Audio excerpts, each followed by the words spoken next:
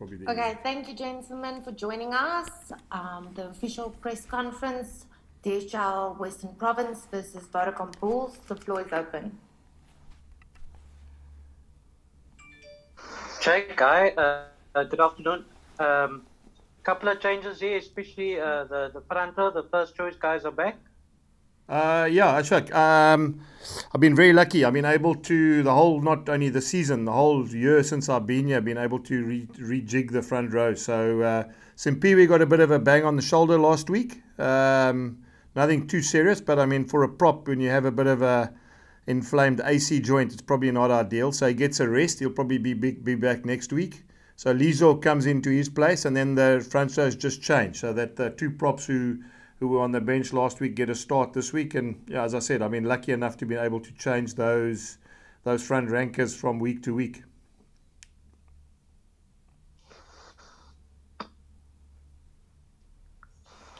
And concerning the province scrum, Jake, do you think it's the right time to bring them back in terms of that challenge? Obviously, province with a win last week, they're a bit more confident this time around. Yeah, Ashok. I mean, I think, to be fair, they're very good props, the province props. I think they, probably haven't played as much as they would have liked. I think based on the fact you have Kitsoff and Malherbe keeping them out every single week, and we're talking about, 2 World Cup winners. So, yeah, I mean, I'm sure they've got a great reputation. Leon Lions and obviously Neetling Forshie have served their time at Western Province as well, and I think it's nice that they're getting some game time. But yeah, it'll be a nice tussle. Those guys, my guys, Mornay and Gerard, have scrummed. I think last time we played at Cape Town Stadium, we played against Kitsoff and Malherbe. So, they have scrummed against the Springbok front row. I'm hoping now the lessons they learned that week, and obviously all the time that they've been together, they can take into this game.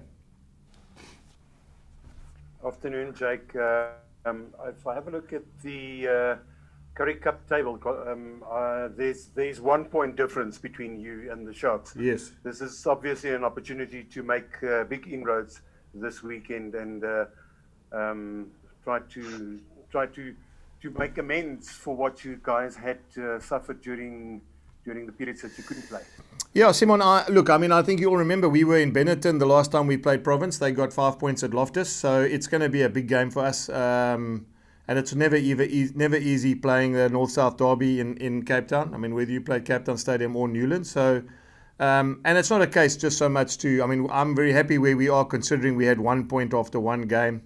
And we had to play two sort of teams in that weekend. So, yeah, to be 1 point behind, we've probably been a bit fortunate, Simon. We had COVID hit Free State. So we obviously got 4 points there. We were asked by SA Rugby and missed out the Griquas game, so got 4 points there. So we're probably a little bit fortunate, but it's nice to get back and play rugby. So I'm looking forward to it. You can see it's not really nice team we've put together. I think I'm looking forward to seeing how they play tomorrow at Newlands. Jake, you touched on it last week, and Dobbo spoke about it this week, how important the game or significant the game playing at Newlands is for them. My question is, how do you take the emotion out of it? Because obviously it's important that you actually just play the game and not get caught up in the whole occasion of playing at Newlands. Look, Jan, we used that line last time, said we're going to be the team that beats Province the last time at Newlands, and then it wasn't. COVID came and now it was the second last time at Newlands. And who knows, maybe the Currie Cup finals at Newlands again. We never know. So, yeah, I make a thing of it because I think it's important. I think second oldest rugby ground in the world. Some unbelievable players have played there. Some unbelievable games have taken place there. And, we all want to be part of that. We want to make sure we have some sort of part in the history of Newlands. You watch, I'm sure you watch a couple of those documentaries and you listen to some of the great players talking about Newlands. Jean de Villiers, Skalkberger, H.O. de Villiers. The names just roll off the tongue when you talk about the great players who've played there. So, yeah, it's it's not an overly emotional thing. It's just a wonderful opportunity to play at a rugby ground that has massive amounts of history. And in a way, we have an opportunity to write a little bit more history there, and that's what's so nice about it. But, what we're looking for, Jan, is just a great performance. We're building and we're playing some good rugby. Now we play against another team in another weekend, and I'm hoping that the sort of lessons we're learning from week to week, we can improve. You know, it doesn't matter who we play against, just make sure we get better. So Jake, history could repeat itself if you win again. Yeah, let's hope so, Ashfaq. But as I said, I mean, things have been so bizarre for a long time. I mean, I thought that Newlands was closed last game, and now again, yeah, we're talking about playing on, and it's fantastic. I mean, I'm not anti it. I'm looking forward to it. I mean, I have some wonderful memories at Newlands, having coached against the All Blacks there, and coached against Australia there, and watched Frans Steyn kick 2 drop goals there and win the Tri-Nation. So, yeah, I mean, it's wonderful. I'm glad that some of these young guys get an opportunity to it's pity there aren't any crowds, because that's obviously an added element of Newlands. But, you know, it's another opportunity, and I think, you know, not taking anything away from the traditions of the ground and the ethos of the ground and the values that ground, you know, or the symbolic value of that ground. We just want to play well, Ashfaq. I really just want us to play well. I want us to build. You know, there's 6 games left now before the playoffs, and we've got some guys coming back. And as you see, the Sevens boys, you know, they'll be joining us next week. So it's a great opportunity for us to get our squad, you know, in sync going into these last couple of games. Jake, one thing of Newlands is the surface. I think, given we saw what happened in the test last week, I think the surface at Newlands is, from the old days to now, it's definitely a better rugby playing surface. Yeah, and again, I don't want to be critical, but I mean, there is a massive difference between playing Cape Town Stadium and Newlands. I mean, the grass is different. You know, one was a football field, one is a a rugby field. Yeah, and I mean, we enjoy our outings at Cape Town Stadium, but it is a different stadium, you know. And it's not so much the crowd; it's just the underfoot slipping and sliding. It's probably a little bit more of a leveler at Cape Town Stadium. Yeah, and so, you know, Newlands, it was made for rugby. We were there the other day training before the SAA game. We actually used it as a training venue because it was a bit of a bubble and we're allowed to go in there. So we also, as I said, lucky enough 2 weeks ago to actually use it as a training facility. So, you know, it's another opportunity to be on that very, very special ground. Jake, almost a bit tongue in cheek. Sorry. Are you going to have your inspirational water boy from last week, you know, in harness again, or are you without him this week?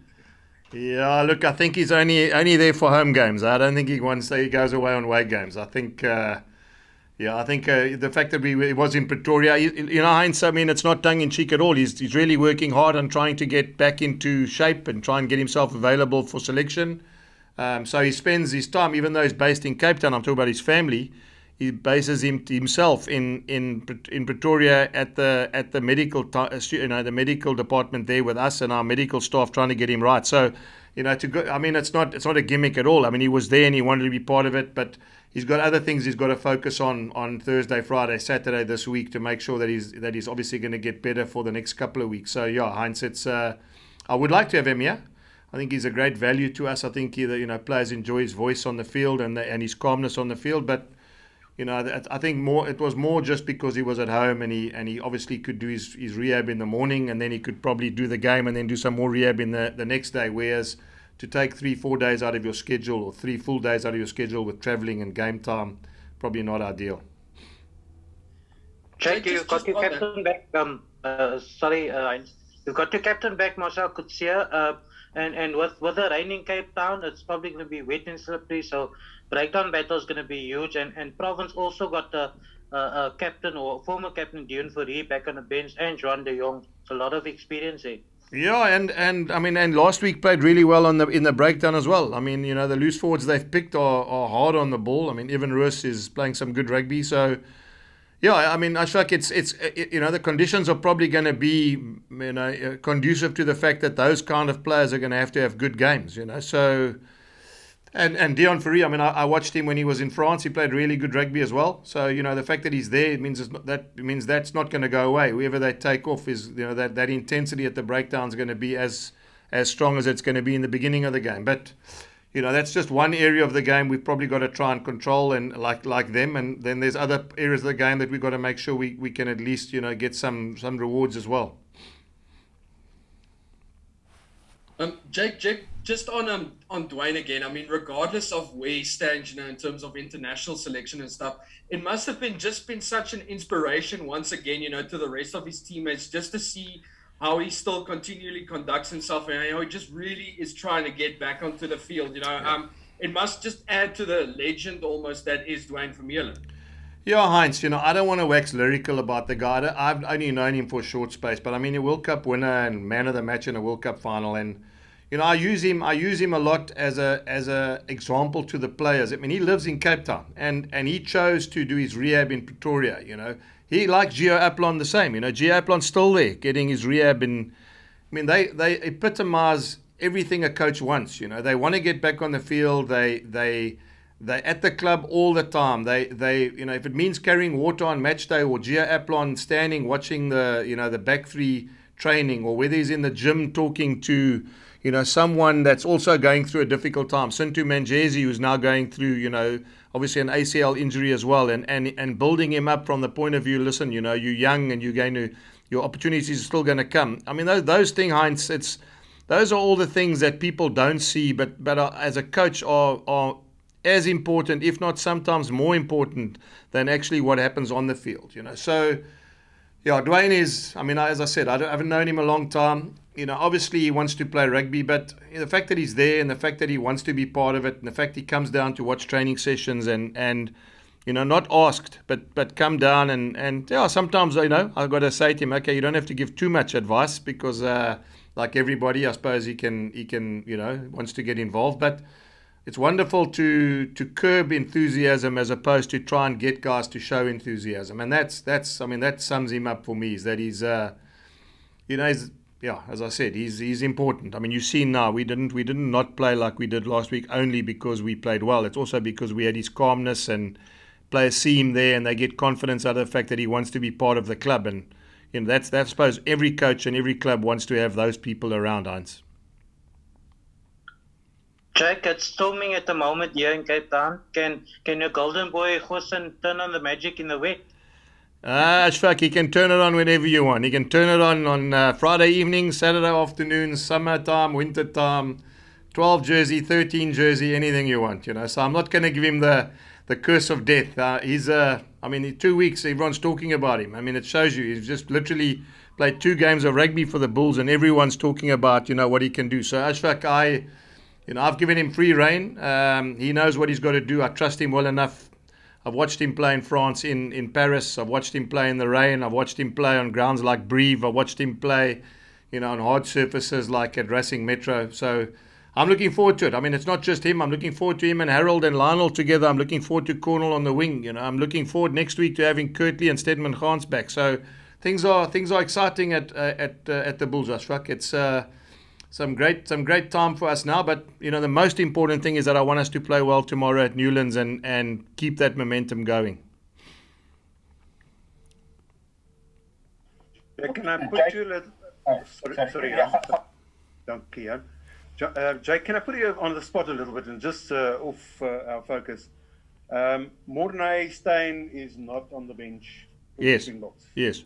And I know you rate Mornay as well. Yes. We've spoken about your number 10s and the value that you have with your number 10s. Yes. First of all, what did you as a coach? You've been there and you've been with your back against the wall. What would go through the players' minds, and obviously the coaching team as well?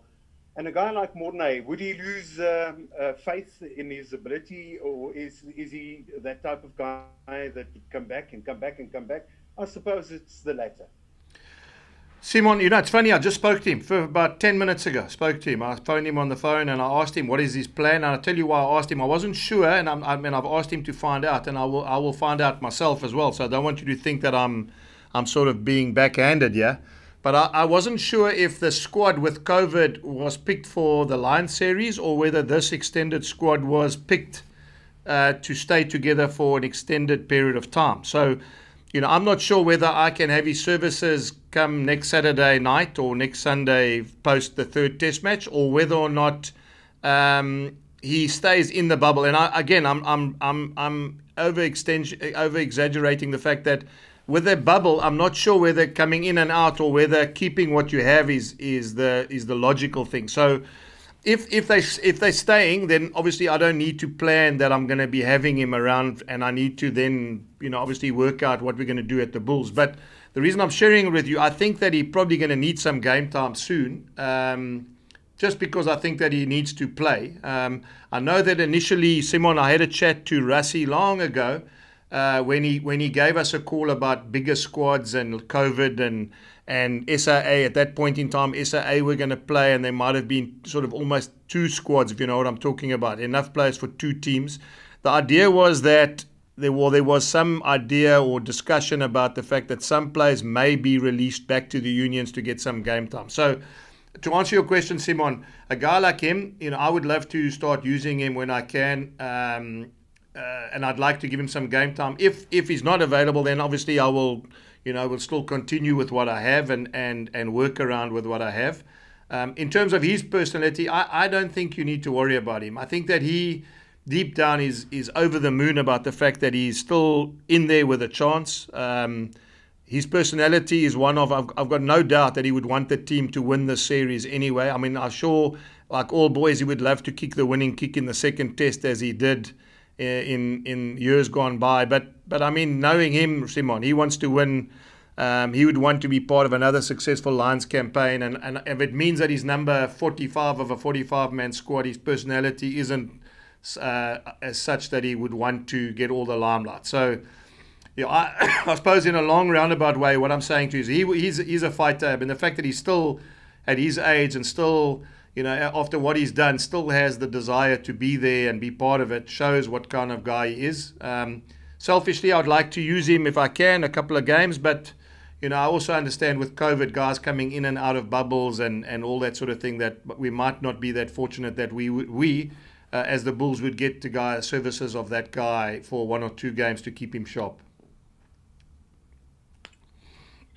Jake, there's photos going around this week of you and a rather tall, blonde gentleman standing around at Loftus. Jeez, Jan, for a moment there, I thought you were going to say some blonde bird. I was going to say, that's not me. Yeah, we passed those days. Yeah. Jake, when do we see him coming into selection frame? Jan, look, let me quickly just give you a bit of background as to him. I suppose that he would want to play tomorrow if he could. He would. He's told me, Coach, I can't wait to play. But he hasn't got an injury. He's got almost like a stiffness or a sort of red flag on his Achilles. And he's got, with his Achilles history, I mean, this is the other Achilles. The one Achilles has already snapped. And just from a precautionary point of view, he's played lots of rugby in the French league. He sort of played fronted up every Saturday. And so we just said to him, look, we're not going to use you until we feel like you almost 100% risk-free of playing. So to answer your question, Jan, I think he probably could play tomorrow, but we'll just hold him back. I would think probably if it's not next week, it will definitely be in the week after that. So, if he could go to Durban next week if all things go well. But, again, if he's not 100%, probably the following week where we do play Griquas and the Lions in that week. We basically got 2 games that week. So I'm hoping that when the back end of those sort of games come, that he's ready, Okay, any more questions, gentlemen? Thank you very much. All right. Thanks, Jake. Thanks, guys. Thank you. Good luck. Thank you. Thanks so much, Jake. Thank you.